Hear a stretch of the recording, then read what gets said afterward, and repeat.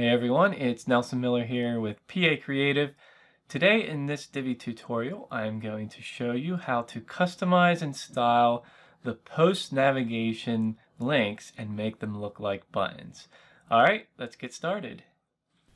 All right, so the idea here is to take the post navigation module links and turn them into buttons, because right now they look like just regular links. We want them to be styled with a background and border and hover effect and all that.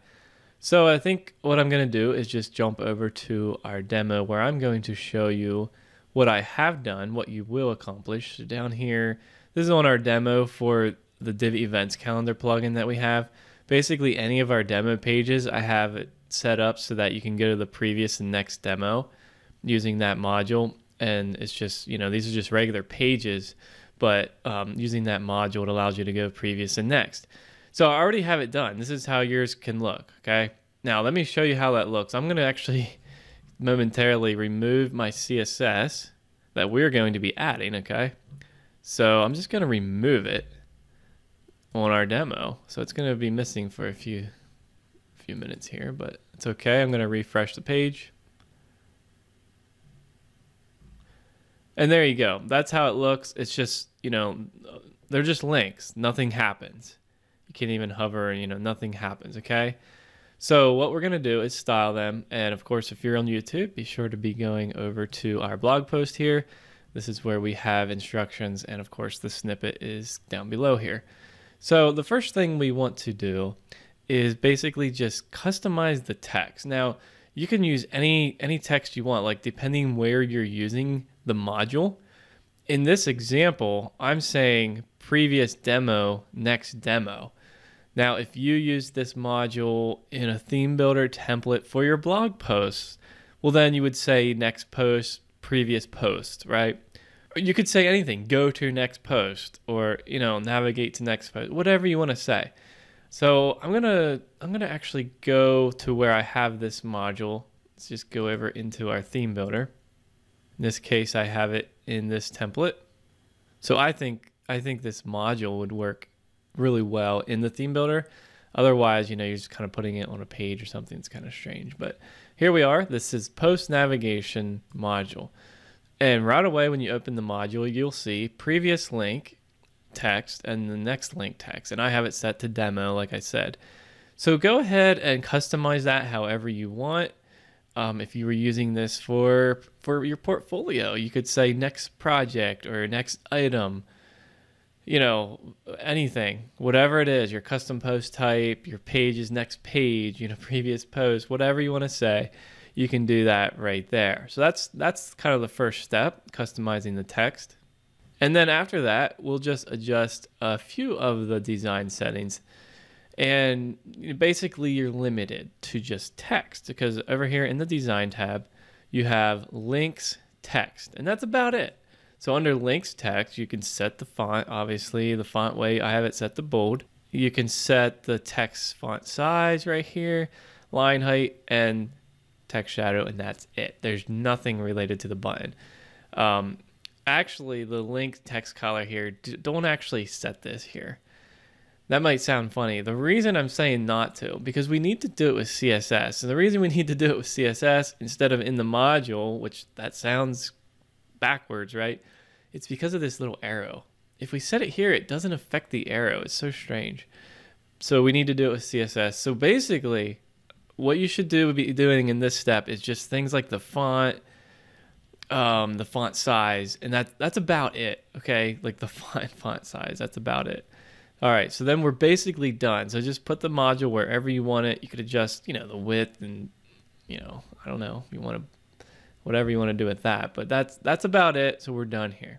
And I explain all that over in the blog post here. All right, so here we go. Now that we have some of these really basic things done, we need to add the CSS. And again, I say this on all my posts. If you have a child theme, we're going to be adding it there. If you don't have a child theme, that's okay. We're going to just put it in Divi theme options, okay?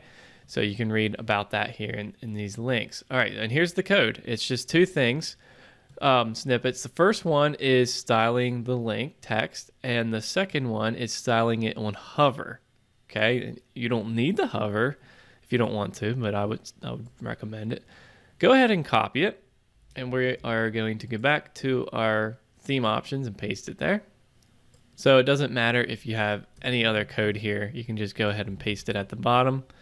And let's take a look at what we have here. So first thing is we're just targeting the Divi Post Nav, that's the module name. And then we're targeting nav previous and nav next. If you only wanted to target the previous button or you wanted to make it different, you would have to separate these. Notice how in my CSS, I have a comma right here. If you, for some reason, wanted one of them different, you would have to separate them. But for now, we're styling them both as if they're the same. So first, we're setting the color of white. We're setting the background to blue. We're adding a 2-pixel solid border of blue. And then we're adding some padding, making the border radius 50 pixels so that it's rounded, and we're adding a transition so it's nice and smooth. That's all we're doing: the color, the background, the border, and the padding.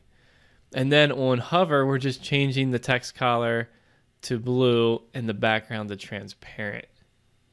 Okay, so now we're going to save that, and then I'll show you that. So remember, this is how it looks by default. And then we refresh the page. And there you go. There's your button. Remember how what I said, it was adding the background. The text is white now, but when you hover, it's blue, and the background changes. You can change those to anything you want. Adding the hex color in there, that's really the main thing, and adjusting the spacing. So just change the colors and the amount of padding, and that's it. You don't have to change anything else. And again, like I said with those link colors, you would think that we could have done like the link color in the module and then have it change on hover, but that would not affect this little arrow. So doing it this way is actually better, keeps it all in one nice little place. So there you go. Just changing the color and the background, and then you might want the border to match one or the other. I mean, you could do it the opposite. You could have it so that the border is blue and the background is transparent, and then when you hover, it turns background blue. You know, you could do anything like that. That's basically it, and all I had to finish this off was just a couple images there. That's it. I hope this was helpful. We are releasing a CSS course. It's going to teach you this type of thing, help you understand it better, targeting things and hover and just all of this stuff. But I hope this tutorial was helpful. I know it's kind of one of those modules that's like less used, I guess. But at the same time, it can be really helpful, especially I would think on a blog post, you know, next and previous blog posts, things like that. And I thought it was really nice for my demo. If you're looking at our plugin, you can be like, I want to go to the next one. Let's go see what this one is. You know, and then you see that, oh, okay, you know, and then you go to the next one.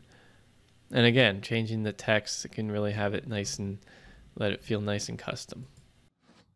All right, there you go. Hope you guys enjoyed that. If you do enjoy this type of tutorial, let me know in the comments and let me know which module or what tutorial you would like to see next.